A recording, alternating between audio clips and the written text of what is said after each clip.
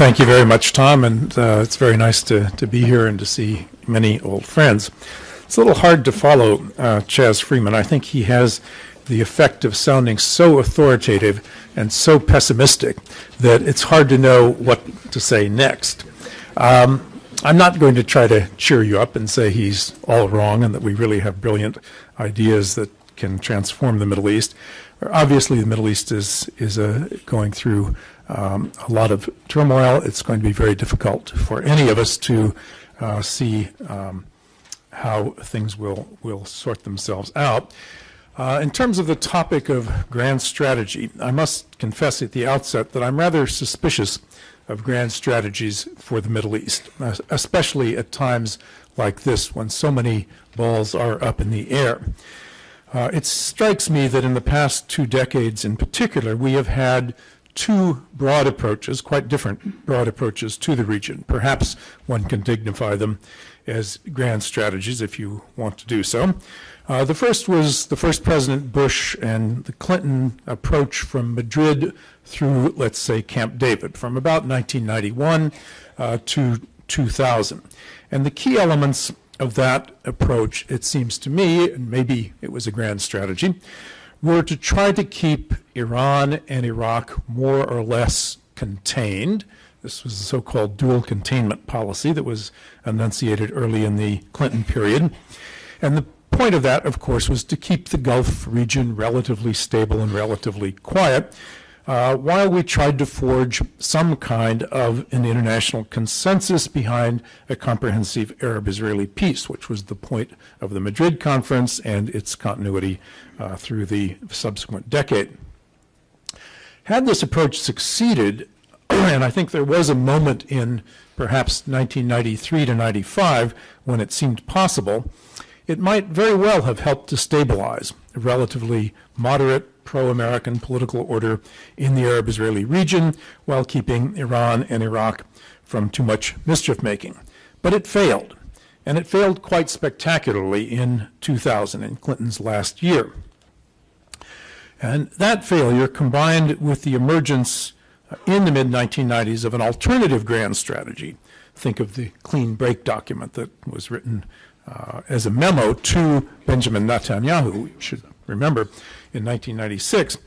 That plus the second President Bush's ABC policy, anything but Clinton, meant that the approach to the region, particularly after the 9/11 attacks, set the stage for a real fundamental transformation in the American approach to the region generally. This was an attempt to remake the Middle East that was as ambitious as anything that had been envisaged since the British set out to remake the Middle East in the 1920s. The centerpiece of the Bush strategy, Bush II strategy, turned out to be Iraq. But Iraq was, of course, never meant to turn out the way it did. It was not supposed to be such a big, expensive, and ultimately flawed experiment. Instead, Iraq was to be an example of a clean, quick use of force to change an admittedly dreadful regime that we would then we would turn things over to pro-Western moderates, always in search of those, in this case Ahmed Shalabi, who would become model Democrats, or at least not as bad as Saddam Hussein, would make peace with Israel. Remember the road to Jerusalem passes through Baghdad article? That was a real winner. This grateful Iraq would provide the United States with military bases with which we could help to balance Iranian power. And meanwhile, it would set a model for change plus democracy elsewhere in the region. Iraq was not meant to be the end of this very ambitious project. I traveled frequently to the region during this period, and I was rather stunned to find some of my democratic friends in the Arab world really hoping that it might work, because everybody had a favorite dictator that they wanted to see shoved aside by muscular Americans. And of course, it just didn't work out. The Bush moment in the Middle East, like the earlier British moment, although the British moment lasted much longer, came and went without leaving much behind in terms of the hoped-for result of a stable, democratic, pro-Western political order And this after spending an unprecedented amount of taxpayers' money, at least $1 trillion, and thousands of American lives and untold numbers of Iraqi lives. Iraq today is hardly a model for anyone. U.S. influence there is less than Iran's. The modern democratic order is nowhere in sight. Political Islam is stronger than ever. And of course, the Arab-Israeli conflict is still with us. Yes, Saddam and bin Laden are gone, but the Middle East is in turmoil. The price of oil is over $100 a barrel compared to a quarter of that price in the 1990s. And the American public is thoroughly disillusioned with big schemes for fixing the region. As Bob Gates, our former Secretary of Defense, said when he left the Pentagon, if his successor were to think of sending troops to the Middle East, he should have his head examined. But there are voices, some quite loud right now, that do want to send troops or arms or bombs or drones or something to fix the problems, for example, of Syria and Iran. So far, President Obama has resisted the temptation, and it looks as if his new choices for Secretary of State and Secretary of Defense, if they get confirmed, will reinforce and perhaps reflect his cautious stance. But caution is not a policy. It's at best an attitude. Just as belligerent liberal or neoconservative interventionism are not policies, they're more frames of mind. So is there a sensible, grand strategy, or at least a comprehensive, well-considered approach that makes sense for today's Middle East? And if so, I believe it resides in a realistic appreciation of what American national interests are, and it must start with the understanding that we're not all powerful. This was the great illusion of the 1990s and the first decade of this century. Look at the size of our budget deficit, and look at the inevitable cuts in military spending that lie ahead. So whatever we set out to do in the Middle East and elsewhere, we're going to have to think about doing it in cooperation with at least some other parties, some to help pay the bills and some to add their political influence to our waning political influence. In short, we're going to have to discover or rediscover some of the classical maxims of multilateral diplomacy. Think more of balancing than of winning. Think more of persuasion than of diktat. With these precepts in mind, I would start to design a basic approach to the region with several key points to consider. The first one, I think it is well time to overcome the long U.S.-Iran estrangement. Some form of diplomatic rapprochement is needed in the coming years. The elements of a deal on nuclear capabilities are visible, if not quite in place, but they need to be part of a larger package. Since we cannot negotiate this very well in public, given our own domestic public opinion, the new Secretary of State should find a reliable channel to Iran's top leadership and start his own assessment of how to forge a new relationship. This is, as I said, not going to be easy, but it is certainly important. If we could succeed, the benefits would be seen in places such as Iraq, Syria, Lebanon, and the Gulf region. And we would avoid being pressured into what could turn out to be an extremely dangerous war, which is lurking on the horizon. Chas Freeman was involved in the Nixon opening to China, which was one of the great acts of strategic farsightedness. I think a not as big a move, but a comparably audacious move toward an improved U.S.-Iran relationship would also serve our interests well. Second point for looking ahead, keep close to Turkey. I slightly disagree with Chaz about the quality of the U.S.-Turkish relationship today. I think this is an area where President Obama has actually done fairly well so far. The United States and Turkey on a wide range of issues have been more cooperative than they have been competitive. Obviously, it's important to try to keep this relationship on track. It has a lot to do with what will eventually unfold in places like Syria and Iraq. And to an impressive degree, Turkey is something of a model to be emulated in the region. Its political and economic reforms have been essentially successful, and Turkey has played an interesting and impressive and independent role in the region, which I think we should be glad of. it's a voice on the whole for reason. It's also a reliable NATO ally, at least so far.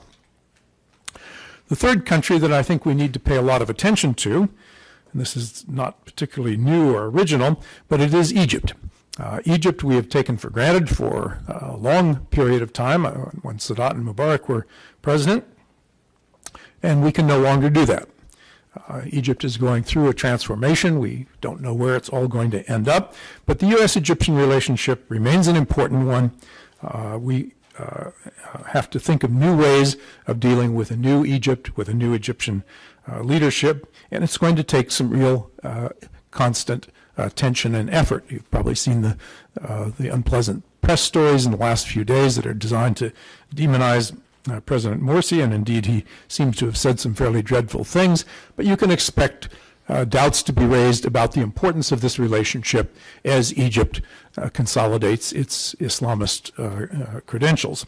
But Egypt remains important. It remains important for what happens in the Arab-Israeli arena.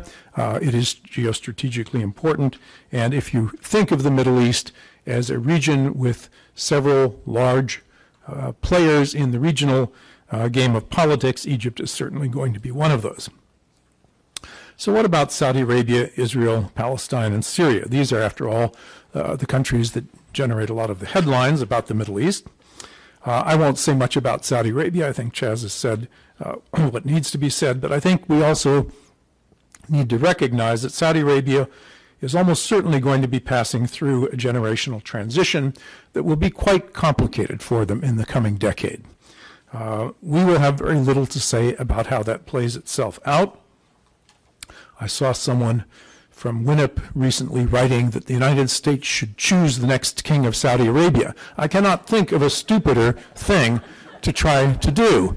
We'll almost certainly get it wrong were we to try, and whoever we might try to anoint would almost certainly lose legitimacy overnight.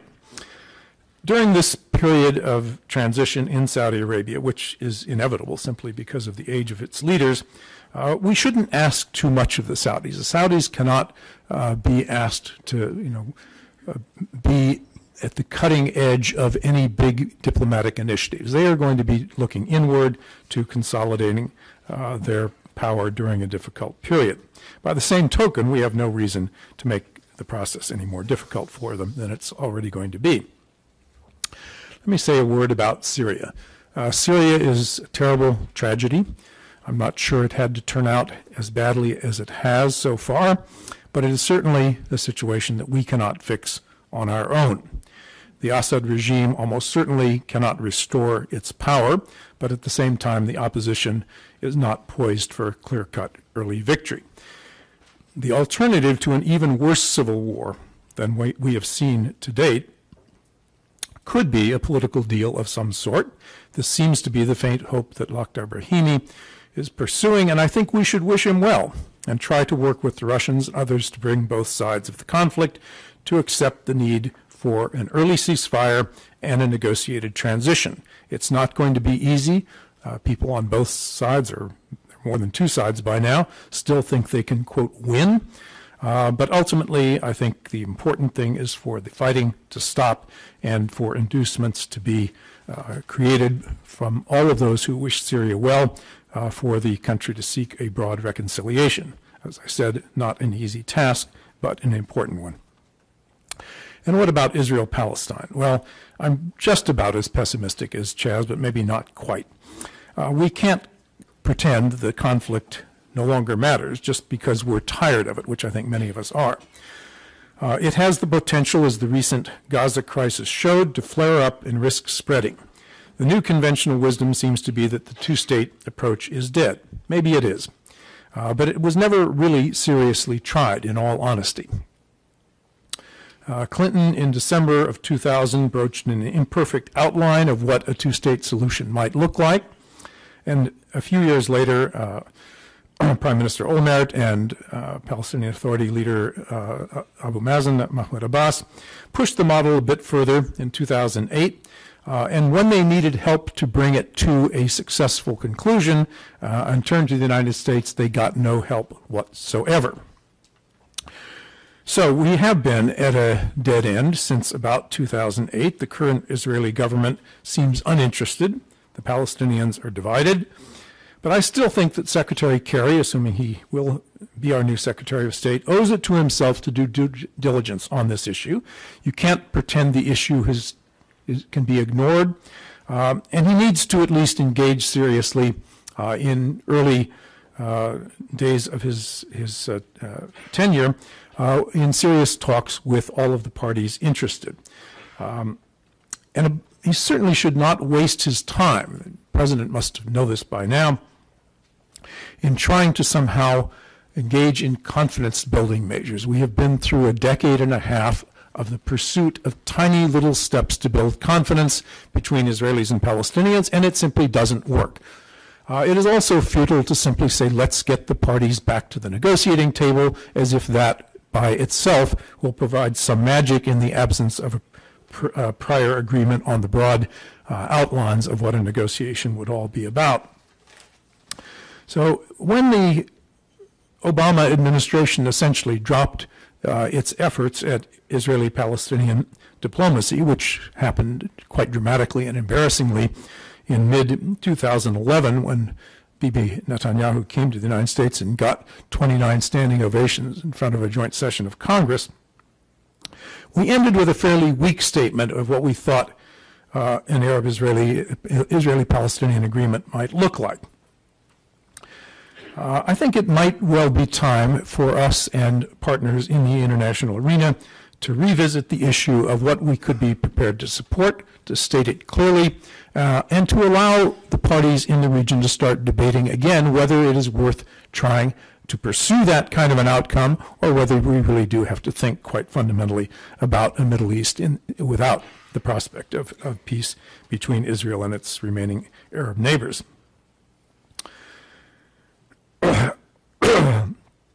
Oddly enough, some people argue that we shouldn't bother with the Israeli-Palestinian initiative because the conflict is too hard to solve.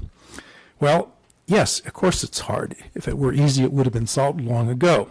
But often this is said by the same people who urge intervention in Syria or in Iran.